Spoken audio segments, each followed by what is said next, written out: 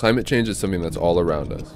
It's just not always apparent. And it's even less obvious that every day we make decisions contributing to the demise of our own culture and planet. Here in the Pacific Northwest, salmon are everywhere, in our food, our art, and especially our history. Yet when we pick up a Chinook at the market, we don't always recognize that the drive there contributed to the very thing that threatens their existence. And that disconnect is pervasive in our society.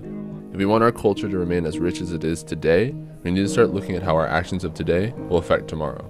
When we hear about climate change in the news, we often hear about the expected rise in temperature, changes in precipitation patterns, and the decrease of snowpack. According to the Climate Impacts Group at the University of Washington, by the 2050s, the average year in the Puget Sound region is anticipated to be between 4.2 and 5.5 degrees warmer than the period from 1970 to 1999. That can mean unusual precipitation patterns and a decline in snowpack. And these predictions are frightening to me.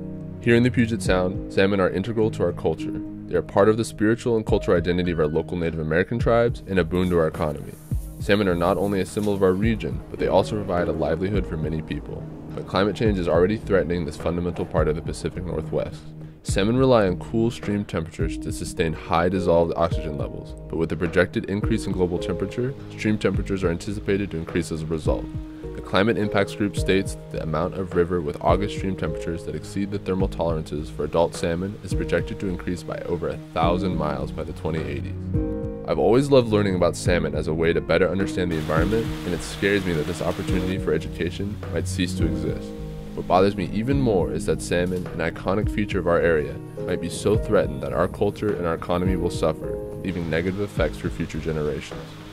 To me, climate change is alarming.